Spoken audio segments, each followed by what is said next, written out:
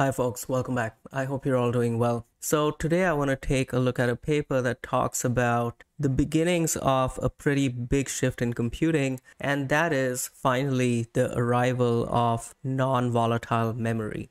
Non-volatile memory has been eagerly awaited for more than a decade, but finally we see Intel bringing a viable solution to the market in the form of its Optane data center persistent memory modules. While Intel certainly seems to have the lead in this area, it's expected that soon there will be a bunch of competing offerings in this space. So this paper takes a look at the performance characteristics as well as the various different ways that one could use non-volatile memory. But specifically, it takes a look at Intel's Optane solution. So what's the big deal? What's all the excitement about? The characteristics of Optane are that just like RAM, it supports byte level access. And while access times are slower than DRAM, they are about the same order of magnitude. And of course, like the name suggests, it is non-volatile, so it persists across reboots and power outages. The novel thing then about the solution is that it has created a new tier in the memory and storage hierarchy, and it sits between flash drives and RAM. It is slower than RAM, but much faster than SSDs. And the prices are such that you could have a huge amount of Optane memory in your system sitting between RAM and flash disks. The authors ran all their tests in this paper on a machine that had 3 terabytes of Optane memory. But of course, in addition to that, there's a twist that this is non-volatile. So at an architectural level, from the point of view of the entire software stack, it is not just a new level in the storage hierarchy, it is also blurring the lines between storage and RAM. And all levels in the software stack, operating systems, runtimes like the JVM, and applications themselves will need to change to take full advantage of the characteristics and performance of this new solution.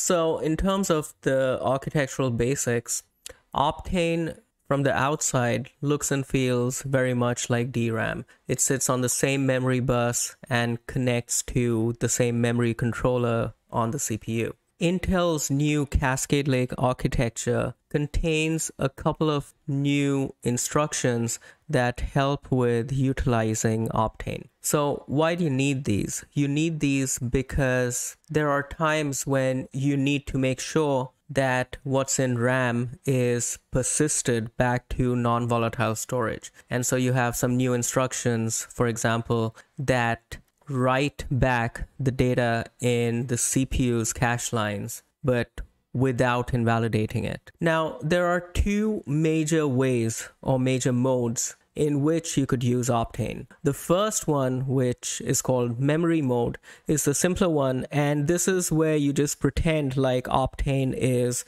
a much larger pool of RAM. You're not really making use of its non-volatility.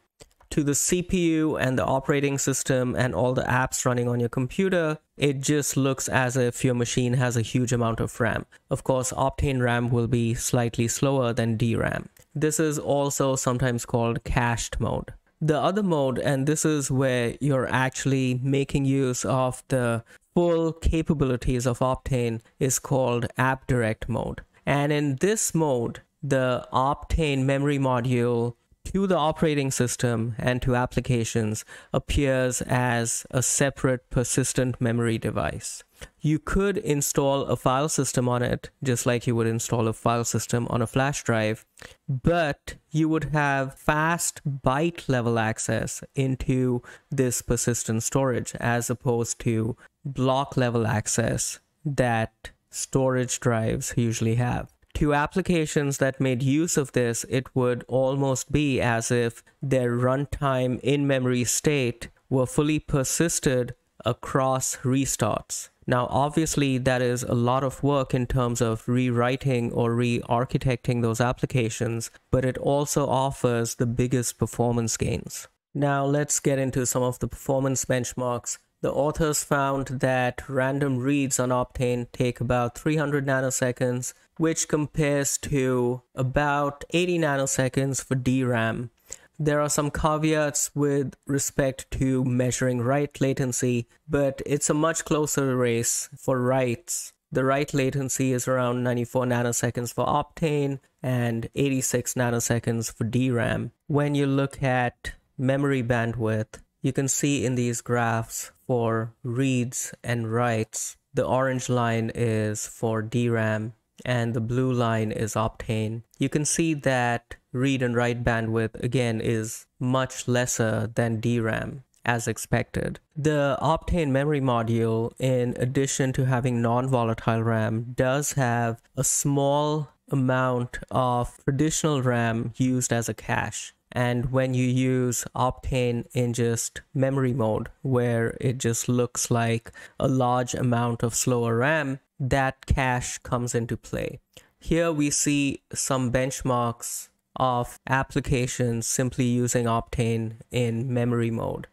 And we find that when used in cached mode, using Optane instead of regular DRAM does not really deteriorate the performance of the spec benchmarks. However, if you turn caching off, you can see a noticeable drop in performance, and that's expected.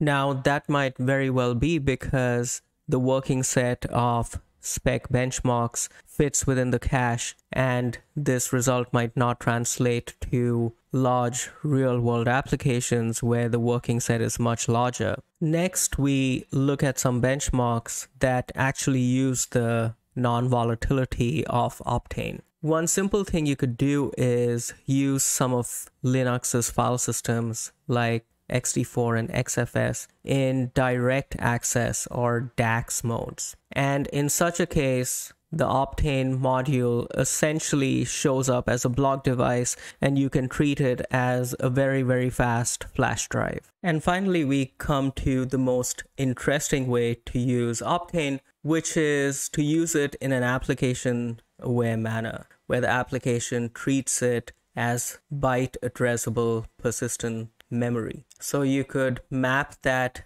directly into your memory address space and access it just like RAM with byte level loads and stores. Now, obviously, this is much harder to do than just treating it like a regular file system because, like I said before, it's as if when your application shuts down and then restarts, it has all its persistent state available to it. And so you have to re-architect the application to be consistent in the face of that persistence. But in some initial benchmarks, you can already get a peak of some of the performance gains to be had. They see for RocksDB performance increases of 3.5x. So all this is just the beginning. It's just scratching the surface. This is exciting because non-volatile memory is a new slot in the memory architecture, and we haven't had that